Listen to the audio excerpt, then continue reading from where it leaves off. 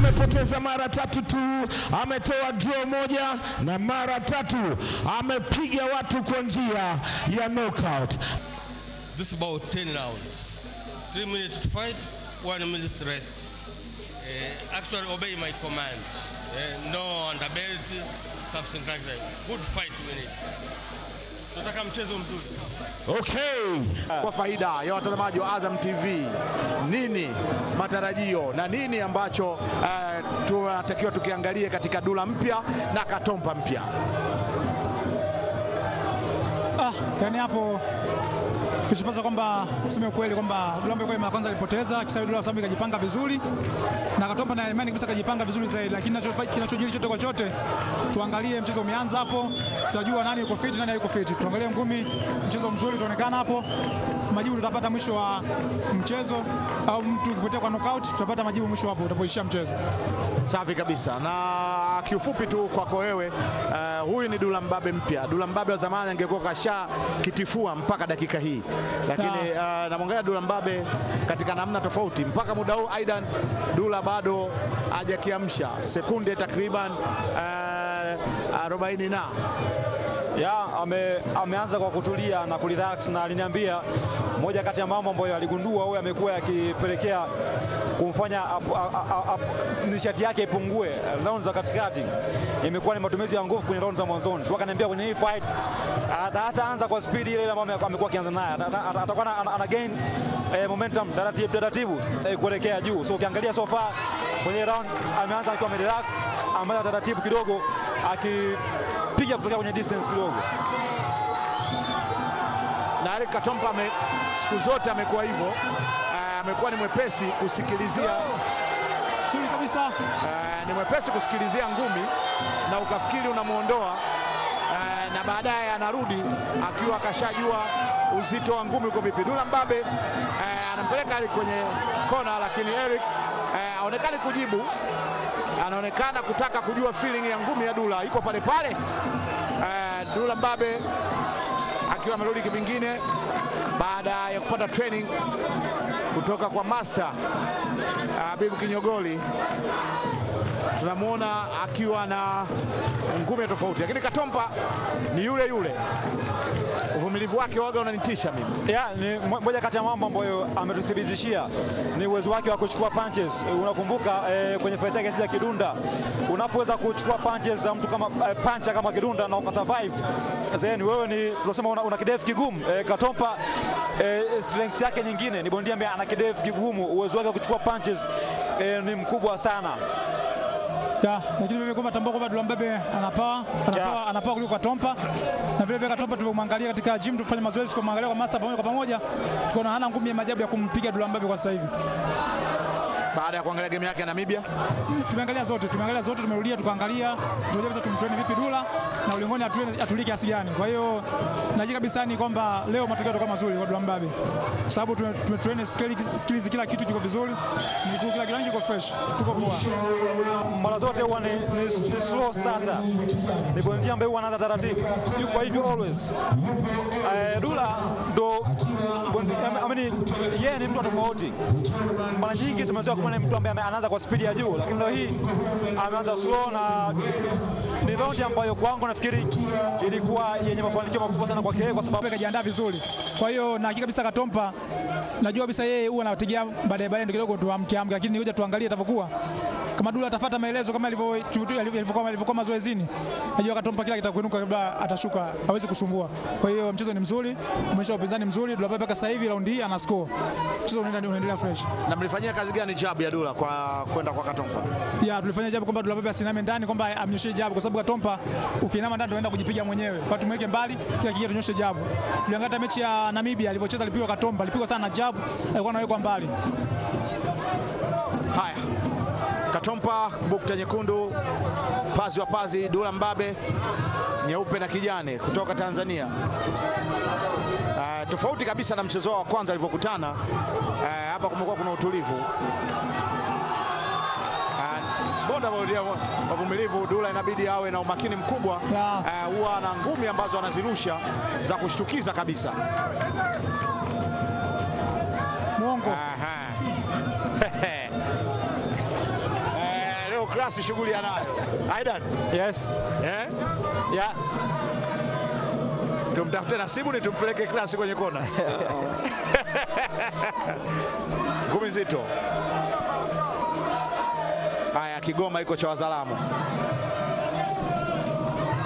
Naona bado Eric Katompa ameendelea kwa taratibu kwenye hii fight, akiendelea kuchukua baadhi ya taarifa za Dullah Mbabe kabla ya kuanza kutumia baadhi ya silaha zake ambazo ameziandaa, lakini so far nimependa utulivu wa Dullah akijaribu kucheza nyuma ya jab, ingawa so far jab yake haijafanikiwa sana kwa sababu imekuwa ikiishia zaidi hewani na kutolandi kwenye target. Naam, Man Pacquiao Nasibu Ramadhani tumekuja naye hapa kwa sababu Ibrahim Class pamoja na kutena Dullah Mbabe, nadhani yeye alikuwa na vitu vingi amekabidhiwa na Masa. Paki, tumemwona na umeangalia raundi ya kwanza na hii raundi ya pili. So far nini ambacho umekiona cha tofauti Katompa yule na Dullah huyu, Dullah yule na Dullah huyu? Kitu ambacho nilichokiona cha kwanza kwa Dullah ametulia safari hii na lazimishi, muda mwingi anatafuta, yani muda mwingi anajaribu kuseti ndio ili apige, tofauti na mara ya kwanza, kwa sababu mara ya kwanza alikuwa analazimisha kuingia, anaingia na nguvu zote. Na Katompa siku zote ndio jinsi anavyochezaga, sema tu anaenda na muda, ukijisahau ndio jinsi hapo anapofanya finishing, kwa sababu kuna ngumi ambazo anazitumia kama hizi uks ndio zina nguvu sana kwa upande wake. Kwa hiyo sasa anapandikiza kwenye jabu, ukipiga jabu anapandikiza juu, fanikiwa ku keep distance. Hook, left hook na right hook ni ngumi ambazo zinakuwa effective zaidi kwenye close distance ikiwa mmesogeleana. So far Dullah amefanikiwa ku keep distance muda mwingi wa fight, so hizo hooks za Katompa imekuwa ngumu kuona zikitumika effectively kwenye hii fight so far. Na vile jinsi anavyocheza, sema tu timing, anakuaga na timing, anaiwahi. Kwa hiyo hapa anavyochezaga ni hivyo. Sema Dullah tu nimefurahi kutokana leo ameonyesha utulivu mkubwa sana, na nimeona akiwa na footwork, akiwa anarudi nyuma, anatembea, yani alikuwa anacheza hadi na mguu wa nyuma kwa siku ya leo, kwa raundi hizi zilizoisha. Kwa sijajua kwa anakwenda akilazimisha ndio anakuwa na matatizo. Anatakiwa acheze kwa kurelax, kwa kuhesabu jabu zake, kwa sababu Katompa anatupia juu, anasubiri upige ili akaunti juu yako ile futuki zake. Moja ya kitu Aidan ambacho nilikuona ukiongea na Dullah ilikuwa ni kuhusiana na kupiga ngumi nyingi za hewa, na bado naziona hapa kwamba licha mpinzani wake kuwa ameinama, yeye akiwa anamwangalia anapeleka ngumi ambazo hazimlengi kabisa mpinzani wake. Yes, na hiyo ni moja kati ya weakness ambayo Dullah amekuwa nayo kwa miaka mingi sana. Timing yake kwenye kulenga target huwa sio bora sana kiasi hicho, na dhidi ya Katompa amekuwa akifeli sana kwa sababu Katompa ana movements nzuri sana, ana head movements nzuri sana, ana upper body movements nzuri sana ambazo zimempelekea kuwa na uwezo wa kupisha ngumi nyingi sana za wapinzani wake. Sasa ni kwa Dullah kutulia, kupangilia vyema timing yake kabla hajaamua kutoa mikono yake kumkamata ili Katompa. Katompa anaonekana yeye sasa ndo anakata ring. Mwanzoni Dullah alikuwa anashambulia, lakini imeonekana katika raundi hii yeye amekuwa akienda, ingawa Dullah sasa anaonekana kama anaenda kumpeleka kwenye ring, lakini amekuwa akitumia miguu yake vizuri. Angalia jinsi ambavyo amechomoka tayari kwa switch stance. Eric Katompa alianza na mguu wa kushoto, amekuja na mguu wake wa kulia, na taratibu unaona hata speed yake imeongezeka baada ya kuswitch stance kurudi kwenye mguu wake wa kulia. Tofauti alipoanza mwanzo. Yes, wote refu. Ngumi nzuri imekubali. Dullah amempiga ngumi ya kidevu, lakini ndio hiyo anazungumza Aidan kwamba katika vitu ambavyo Katompa anavyo vizuri, kidevu kiko vizuri, lakini pia ana timing, anaweza kukudanganya. Umeona aliporudi timing yake, kile anakizungumza Nasibu Ramadhani. Katompa ana timing nzuri sana ya kupeleka ngumi yake, bado kweupe, bado mapema. Na kitu ambacho ninachokiona kwa Katompa, anajua kuitumia miguu yake yote miwili. Akishaona huko amezidiwa, anabadilisha huko, afu yote anajua kuitumia. Ndio maana hata raundi hii naona kidogo amekuwa wa moto na speed imeongezeka kwa raundi hii hapa ya tatu. Eric Katompa umakini upo, gadi haishuki. Anapoangalia ni sehemu moja tu, ingawa pia yale ambayo sijaona muda kama nilivyokuwa nakuambia Aidan mapema, body punch bado sijaona ikitembea. Gadi hiyo Dullah karudi mara baada ya hapa, ameenda kueleza kwa vitendo, lakini Nasibu, kitu gani ambacho anakikosea Dullah mpaka sasa hivi? Kitu ambacho anachokosea Dullah kwenye target bado hajakaa.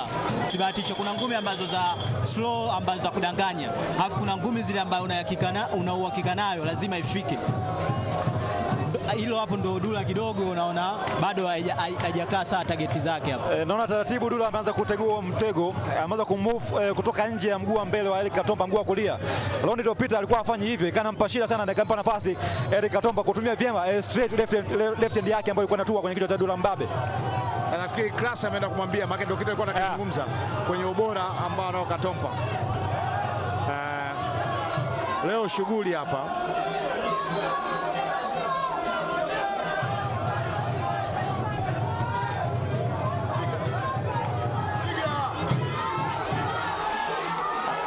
Eric Katompa wanamwogopa mitego yake na ngumi yake inanyoka haswa.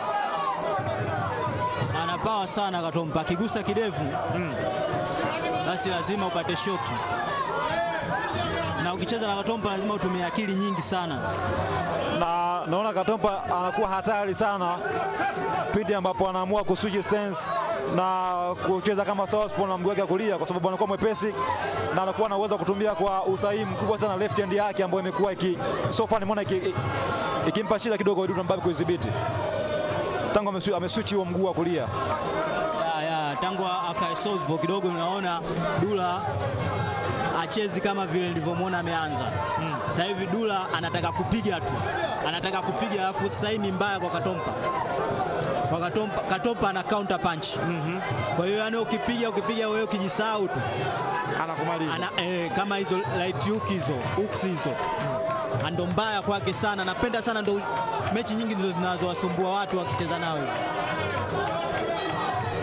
Na kweli ile jab ambayo Dullah aliingia nayo haipo tena. Haipo kwa sababu hiyo angle aliyobadilishiwa inamfanya sio comfortable kutumia jab yake. Akitumia jab Eric ana counter na left hand yake, so inamfanya Dullah sio comfortable tena kutumia jab yake comfortably kama mwanzoni. Hiyo angle ambayo kaibadilisha Katompa ya mguu wa kulia inampa imeondoa ule unyumbulifu wa Dullah Mbabe na kumfanya sio comfortable kutumia jab. Na referee ni Anton Luther, ndio aliyekuwepo wakati Dullah akipata adhabu dhidi ya Katompa katika pambano la kwanza, na leo yupo kuamua pambano hili. Ushakutana na pambano na referee, umepigwa, umeshinda, afu unamkuta tena kwa pambano lingine? Hapana, kwa mimi bado kwa mimi bado sijakutana na hiyo bahati. Haya, the Jungle Knight Mount Meru, pambano letu la mwisho kwa siku ya leo. Pazi Abdalla, Dullah Mbabe amepata ngumi nzuri, left imeingia huko, left nzuri sana. Hii imeingia, kengele imemsaidia. Kwa hiyo ni kitu muhimu sana, kitu ambacho kinachohusika ni target. Akiwa na target Dullah, kama ile punch ya kwanza ilimkamata sana Katompa, sema tu hakuweza kuendelea nayo. Nafikiri moja kati ya mambo ambayo Dullah anapaswa kufanya sasa hivi ili kumfanya sasa Katompa asio comfortable kutumia left hand yake, utamfanya Katompa atumie jab na right hook yake sana na left hook sio na mafanikio sana kwa upande wake.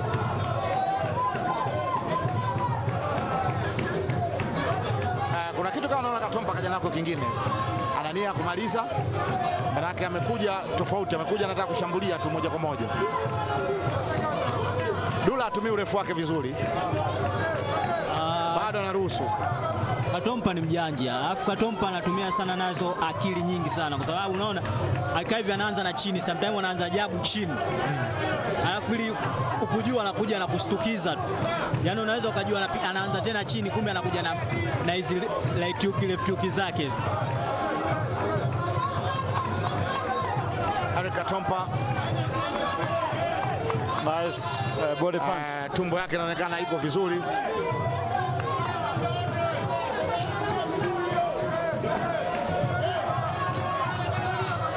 wakati fight inaanza ni Katompa ndiye ambaye alikuwa akimtafuta Dullah, lakini sasa hivi imebadilika.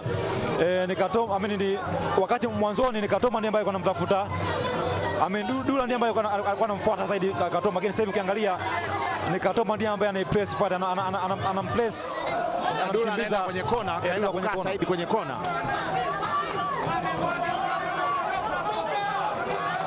Amekaa kwenye kona na anampa muda Katompa kuchagua pa kupiga.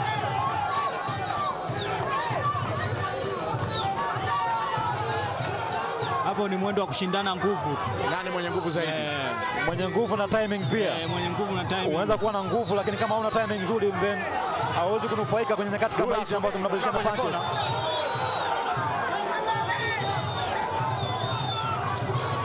Na Katompa hataki kumuondoa hapo, anataka baki naye hapo, anamrudisha pale pale.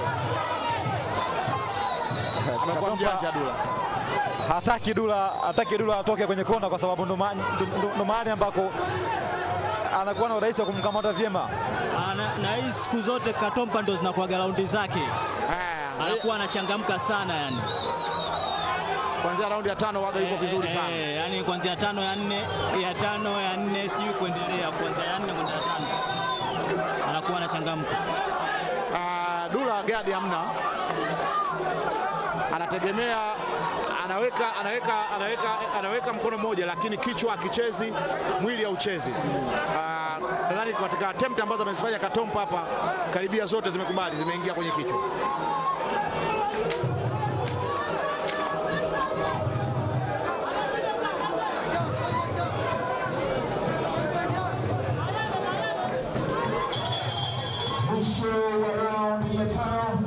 Kwa Katompa amekuwa akiingia ndani comfortably kama hivi kwa sababu hakuna kitu chochote ambacho kinamforce akae nje.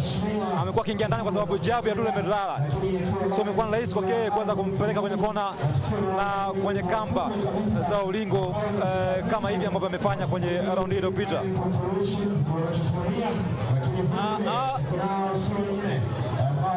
Nilikuwa naona sana Katompa akiwa akipata shida sana kuliko mtu akikulazimisha. Akikulazimisha anakupa utumie akili, utumie nguvu, utumie kila kitu. Kwa hiyo sasa hapa Dullah anatakiwa naye ambadilishe, acheze kama anavyohitaji yeye, asicheze kama Katompa anavyotaka acheze. Kwa hiyo akicheza kama anavyotaka Katompa, mechi itazidi kuwa ngumu, kwa sababu Katompa atakuwa anakuja. Haya, Nasib Ramadhani anazungumza kile ambacho Dullah Mbabe anapaswa kukifanya, lakini Eric Katompa hataki kumwachia Dullah abadilike. Anataka Dullah aende katika mfumo ambaye anao. Anaruhusu left hook nyingi sana Dullah. Na sasa Katompa anatembea na jab, licha ya kwamba kwa kimo yeye yuko chini ya Dullah, lakini jabu anatembea nayo zaidi. Dullah anaruhusu Katompa afanye anavyotaka. Angalia anavyokata ring, left hook hiyo. Ndo silaha yake hiyo Katompa. Kwa hiyo ukikubahatisha tu mara 2 mara 3 ukiwa anagusa kwenye kichwa, lazima akupe changamoto kabisa katika kucheza, kubadilisha mwelekeo wako. Dullah kama upepo umekata, naona ngumi anapiga, sioni kama vile ambavyo inakuwa na uzito kama Katompa anapopiga. Dullah tunavyomjua kama Dullah ana nguvu sana, anawahi sana kuzitumia zile pawa zake mapema. Kwa hiyo sasa anavyozitumia mapema, hawezi raundi zikiwa nyingi, hawezi kwenda na nguvu zile kila raundi, lazima itapungua. Kuna wakati itapungua tu, ndio tunavyozidi kuona kwa Dullah, lazima zipungue. Wakati ule tulikuwa tumeona Katompa amerelax, sasa hivi ndio tunamwona ana nguvu, kwa sababu sasa hivi yeye ndo kaamua kufunguka. Aidha ni upande wa kulia wa Dullah umekuwa exposed sana. Kila attempt anayoifanya Katompa kwa kutumia mkono wake wa kushoto inakubali.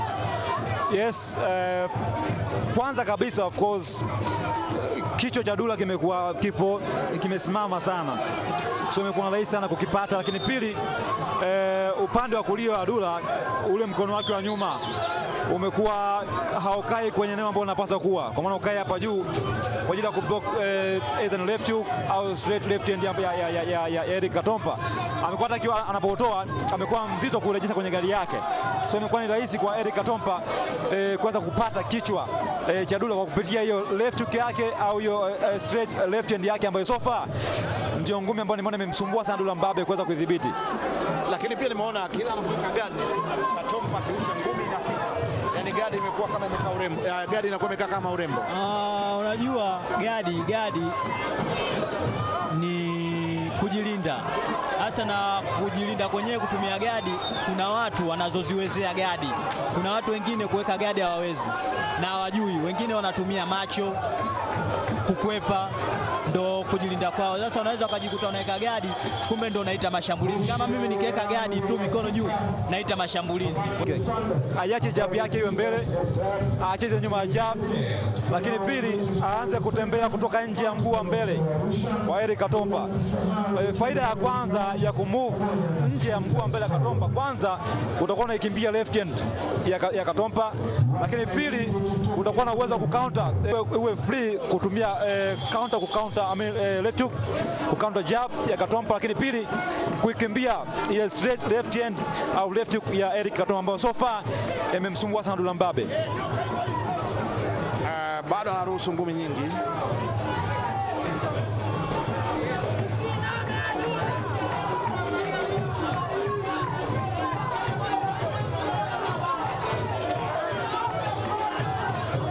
Dullah Mbabe, Eric Katompa bado yuko katika utulivu. Ambacho nampendea Eric Katompa, hana papara. Umilivu ni mkubwa sana. Umilivu ni mkubwa sana na hana papara.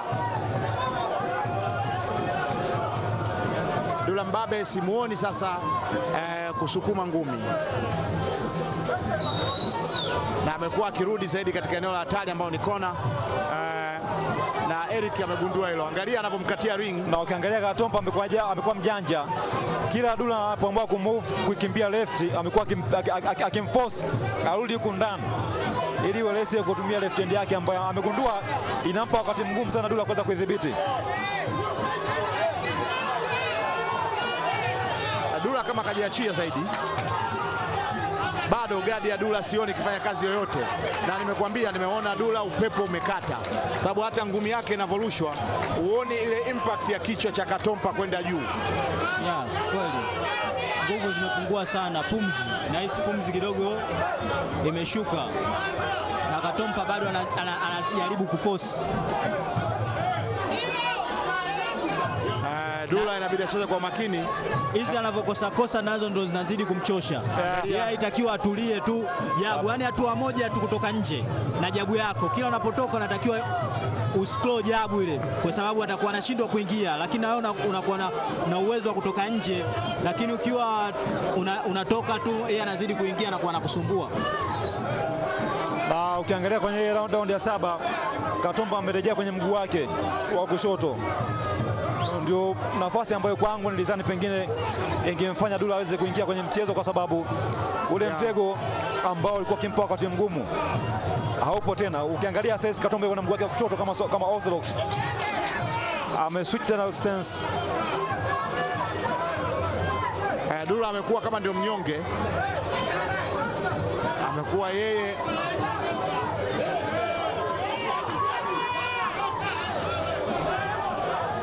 bado mimi nahisi kwamba Aidan Dullah angekuwa anacheza na jab na hiyo reaching yake, Katompa asingekuwa anapata hiki anachokipata, kwa sababu anamseti kabisa. Dullah ni kama vile network imeshake.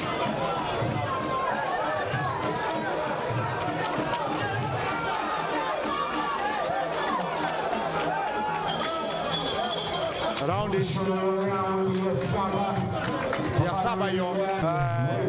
Iwapo bondia ana uwezo na ngumi yake ni nzito, ukimwona ngumi yake akirusha haina msukumo, hiyo ni tatizo. Linakuwa ni nini? Tatizo ni kuchoka. Lakini bado haijawa fight nyepesi kwa upande wake, na moja kati ya mambo ambayo nimeona pengine amepungua kwa Katompa ni speed. Ile fight kwa speed sana kwa ya mwanzo, lakini leo hii naona naye amekuwa a bit slow. Hana ile speed ambayo nimeona nao kwenye fight iliyopita dhidi ya Dullah Mbabe mwaka 2021. Eric Katompa kuna kitu amekiona na anaendelea kuforce left hook, inakubali tu. Dullah anasogea tofauti na mwanzo, anakimbilia kushika Dullah.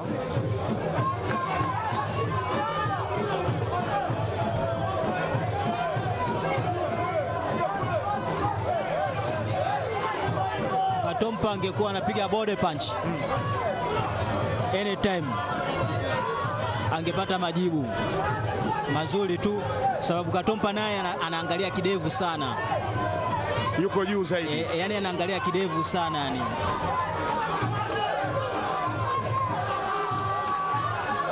Follow up ya Dullah bado haijawa nzuri, anampeleka Katompa alafu anarudi nyuma yeye.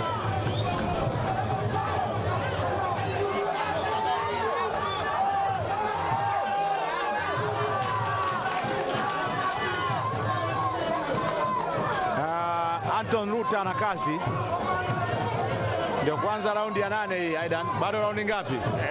Bado round 2, raundi 10.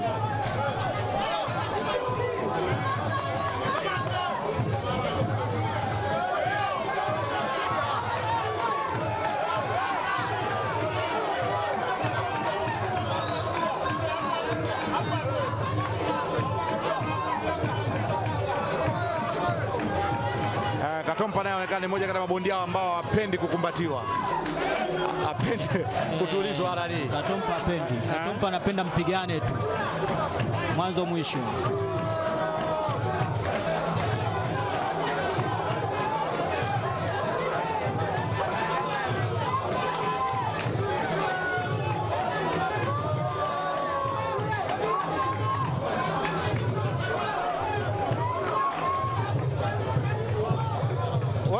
Ulingo,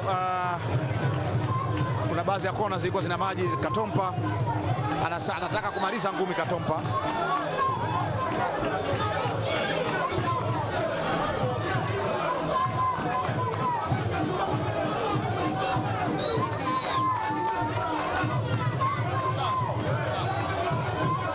Dullah kunjui mkono wake, anamruhusu Katompa kuingia ndani, kitu ambacho ni faida kubwa kwa Katompa. Jab ya Dullah imeendelea kuwa chini, ndio moja kati ya mambo ambayo naona yamemfanya Katompa anaingia ndani comfortably, kwa sababu hakuna chochote ambacho anakutana nacho katikati kwenye mchakato akiwa anataka kuingia ndani. So kama Dullah angeweka jab yake mbele, atembee nyuma ya jab, labda ingeweza kumpa shida kiasi Eric Katompa ambaye Dullah kiukweli nasibu ananiambia. Unamuona Dullah anapigana kama kumaliza pambano, asipige kwa knockout. Simoni Dullah akiongeza mbinu nyingine kama unavyosema, jab tumezungumzia muda mrefu. Kama anacheza ili tumalize pambano. Sozi naona fight kama inamuelemea hivi fulani. Kwa jinsi alivyokuwa na mchoko wanavyocheza. Akijaribu kunyosha kila wakati jabu yake, kwa sababu jabu yake sasa hivi anapiga, akipiga jabu haina speed. Kwa hiyo ni vizuri, inakuwa ni vizuri kwa yule Katompa kuipisha. Raundi ya 9 hii, Katompa akiwa bado yuko mpya kabisa.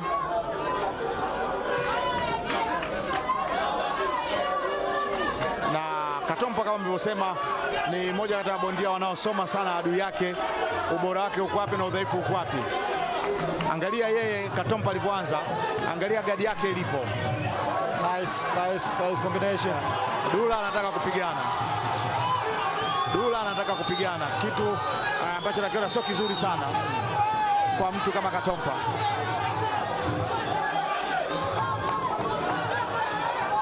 Amekubali kwenda kwenye kosa kubwa ambalo Dullah analifanya ni kuendelea kwenda kwenye kona. Kwa urefu ambao yuko nao, nitarajia kuona kibox zaidi katikati mwa ulingo na kutumia hiyo faida ya urefu. Jab, straight punch, huku unatunza umbali kati yako na Katompa ambaye yeye ni mfupi kuliko wewe, lakini yeye amekuwa kwanza kujipeleka kwenye kona mahali ambapo kunampa comfort. Anaruhusu hapa kati nyingi sana hapa alipo Dullah. Kunampa nafasi Katompa kwanza kuingia na kujaribu kupiga.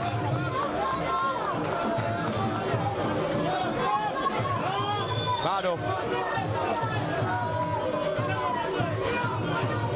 shughuli ni ya moto, tena ya moto sana. Shughuli ni ya moto kwelikweli, kwa sababu maneno na matarajio ni tofauti na vitendo vilivyoko kwenye ulingo hivi sasa. Pazi wa pazi Dullah Mbabe bado hajafanyia kazi vitu ambavyo amepewa na master.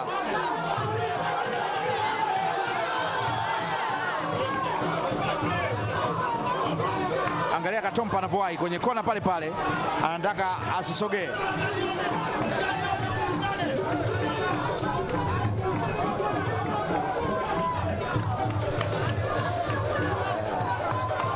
Haya, piga ngumi nyingine Dullah, amna guard, mikono iko chini. Ukikaa ringside kuna utamu wake. Ndio maana watu wanapenda kulipia siti za bei mbaya. Tofauti kabisa. Burudani Waidan, sisi ni people.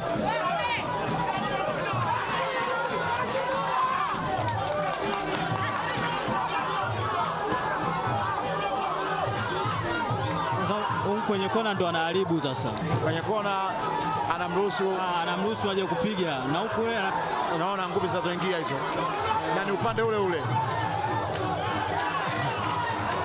Katompa mikono yake mifupi, Dullah mikono yake mirefu. Kwa nini anang'ang'ania kona? No jab.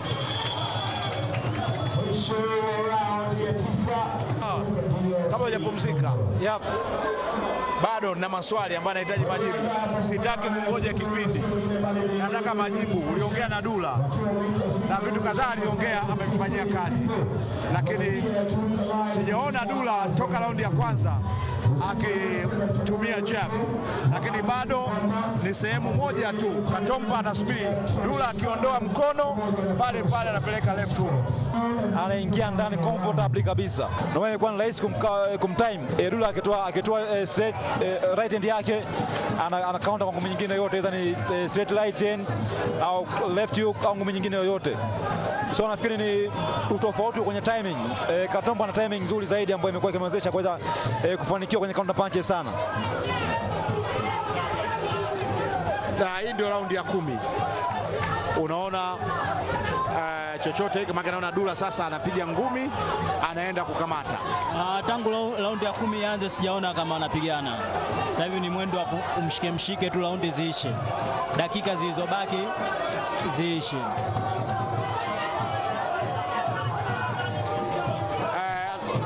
Anton Rute ana shughuli kama ambayo Mangasole anayo. Sasa tunaenda kuangalia mieleka. Sasa ni mieleka. Dullah amemminya Katompa stoke. Aidan, yep. Zipo mbinu zinatumika katika game mbalimbali. Zipo namna zinazotumika kwa game mbalimbali. Lakini kwa Dullah ni kama anaikimbia knockout. Anataka pambano liishe hivi hivi. Pumzi imekatika kabisa. Kama niko sahihi unaweza kaniambia Nasib. Kwa sababu sioni Dullah akitaka kupiga au hata atafute point. Namuona Dullah akiwa anajidefend zaidi. Amekuwa kwenye defense zaidi. Sijui ni kwa nini, lakini labda ndo plan yao ya mchezo kwamba zikifika zile round za mwishoni tujilinde zaidi. Labda refa kabla hajaanzisha, Katompa karusha ngumi na Dullah alikuwa kazuba, yaani refa alikuwa anatoa mkasi pembeni, ngumi zimekubali zile. Katompa katumia ujanja wa hali ya juu, wakati refari yuko pembeni. Hili lilijua litatokea. Kila mmoja akafanya uuni kwa mwenzake. Wakati refari anapeleka mkasi nje, Katompa akampiga ngumi Dullah. lakini hapa nimeona vimetumika na vingine zaidi. Protect yourself at all times. Kumbuka kujilinda wakati wote wa pambano.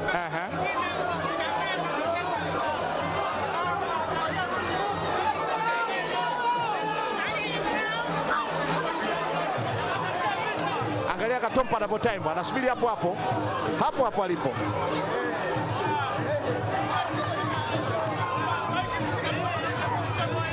Dullah amekubali kuwa mnyonge. Katompa ameona hiyo nafasi. Shughuli imekuwa sio, ukumbi umesizi hapa. Yale matarajio Jungle King ametoa tofauti. Yeye ndo kamweka kwenye kona, lakini hafanyi chochote zaidi ya kushika kamba.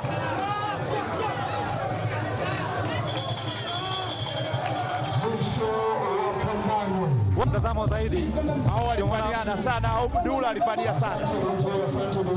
Nafikiri pia styles za upiganaji wao zilikuwa zina nafasi kubwa ya kupelekea mazingira. Lawal na Laurent Jafet wote ni watu ambao wanapenda kubox, box zaidi. Ndio pengine huo mvuto ulionekana sana kwa sababu ya styles zao. Ni styles ambazo zinafanana. Na sasa Mount Meru, Tanzania na Afrika ambapo Azam TV inapatikana. Matokeo ni haya. Judge namba 1, Judge Modest Rashid, yeye ametoa point 93 kwa 97. Judge namba 2, Judge Omari Yazido, yeye ametoa point 93 kwa 97. Judge namba 3, Judge Habib Mkarafu, yeye ametoa point 92 kwa 98. Kwa mantikio, kufuatana na uamuzi wa majaji, mshindi kwa majaji wote watatu, ambapo hii inakuwa ni unanimous decision.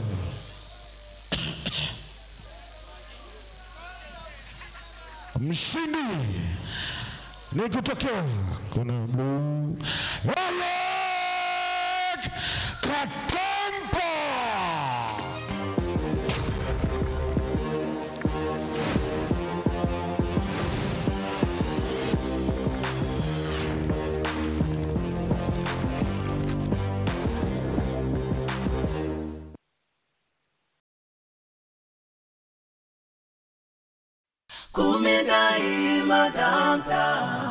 Azam TV, burudani kwa wote.